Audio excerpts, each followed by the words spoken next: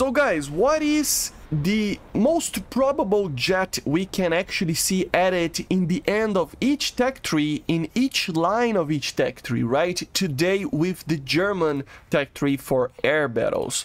Let's take a look on 5 jets or 5 options here maybe that we can have after the vehicles of the 5 lines that we have in the German tech tree, right? So we're going to talk about a vehicle that can come very soon after the F4F ICE, after the MiG-29G, after the Tornado Asta, after the Su-22 M4, and after the MiG-23 BN. So let's start with the F4F ICE, guys. After the F4, I think there are 2 options, but one of them is the most likely one. Of course, one of them is the Eurofighter, but the most likely one is obviously the F-18C. Apparently, the Swiss are going to be added.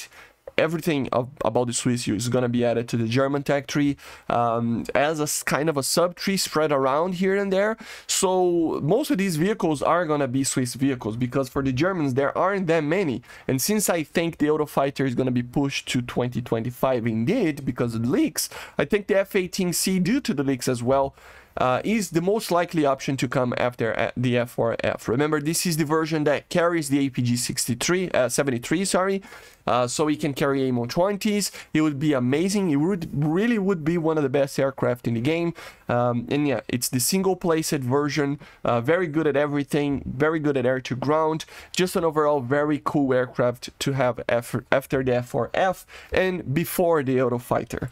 For the MiG-29G, honestly, guys, I try to find something that can be added there. Maybe the F-18C could actually come here instead of below the F4F, but I just think that it's the most probable option to be below the F4, right? But honestly, after the MiG-29G, there's really nothing that can be added here. Unless they add another subtree of some sort, there's nothing that really can be added. The MiG-29G was the most advanced version of the MiG-29 that the Germans used, the most upgraded one, and it's honestly a great aircraft. But honestly, if you would grind it out, maybe leave the MiG-29 afterwards, just because it's probably going to be the last aircraft in that tech tree, at least for a very long time. So I don't expect anything to come after the MiG-29, okay? For the Tornado line, I think the last Tornado Asta 1 can actually have a Tornado Asta 2 or 3, especially the 3 variant, to come after that. What would the Asta 3 bring?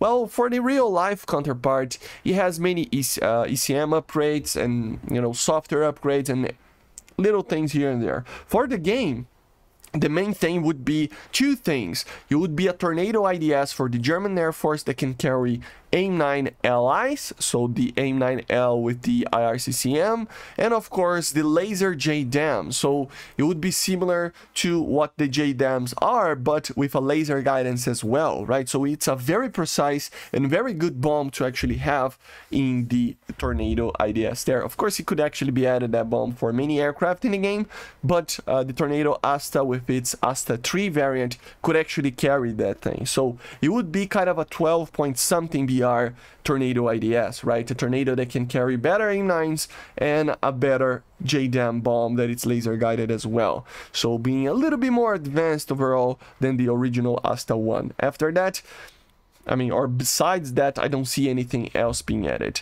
After the Su-22 M4, there's one aircraft that would actually be very, very cool to see it there.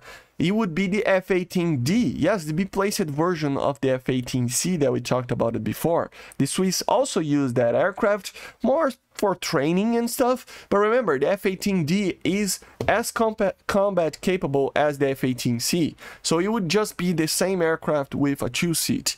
Why would we add that? Well, it could be kind of a ground attack version out of it. I mean, it would be basically the same, but you can say that it's kind of a ground version just to have more stuff in that tech tree, because there's nothing else that can be added besides that aircraft, in my opinion. It's really kind of sad that the German tech tree in top tier doesn't have a lot of things besides the Eurofighter to be added and the Tornado as a German vehicle. So the Swiss would, you know, put all of these vehicles for us to have fun in the German tech tree. So behind the F4F, the F-18C, and behind or after, right, the Su-22 M4, the F-18D, bringing 2 F-18s for that tech tree that could be actually pretty cool. And after the MiG-23BN, maybe not for a rank 8, but maybe for a rank 7, I think the most likely thing that could happen there is the addition of something like the Swiss Hawk, the Mark 66 version. It's a trainer aircraft, of course, but it is combat capable. And why after the MiG-23BN? Isn't this aircraft worse in terms of performance than the MiG-23? Yeah, maybe, but the thing is, this thing can actually carry, I don't know if it did in the Swiss Air Force, but, you know, if it could bring it, they will bring it. It's how Gaijin kind of adds these things. The German Tech Tree is the one that is the example for that, with the F4s, you know, the F4F late, for example, having missiles that they didn't use but were tested with it, so they added to the game, right, to bring a little bit of balance for that aircraft, right? So it's the same for this. The Hawk could carry AIM-9s and other missiles. I don't know if it did in the Swiss service, but it did. It was able to carry these missiles, so it would be a perfect rank 7 aircraft to come after the MiG-23 at a 10 point something BR. Very good, like really good dogfighting capability, but not very fast, that's the only thing, and carrying some AIM-9s here and there to actually be able to defend itself. Of course, some air-to-ground as well, and of course this aircraft can come to many tech trees, the Swedish Air Tech Tree as a Finnish vehicle, the British one, of course, and some others. So it would be one of the tech trees to receive this.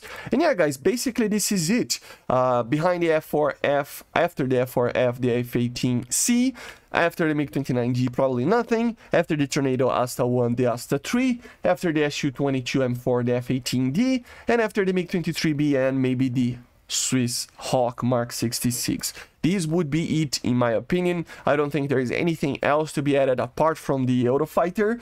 And honestly, the Germans, the only hope for the Germans to receive stuff along the time besides the Eurofighter is sub-trees, you know, because after the Swiss are added, there's really nothing else to be added as well. And the Swiss didn't have too many options as well. They have like 3 or 4 aircraft that can be added, and that's it. So in the future, if you want the German tech tree to have more stuff, it will need to be more and more sub-trees. That's the only thing that can actually be happening right there. Of course, after the Eurofighter, they're planning to buy the F-35, if I'm not mistaken. So maybe that. They were planning to buy the Super Hornet, but I don't think there is anything like concluded there in the negotiations. So maybe in the future we can have a Super Hornet, we can have an F-35, but that's like way in the future. So for now, these are the aircraft that I think are the most likely ones and the ones that you should expect. Okay, guys? So let me know in the comments what do you think about these aircraft, and I see you guys on the next one. Make sure to subscribe, click the like button, let me know in the comments, and see you guys. Bye.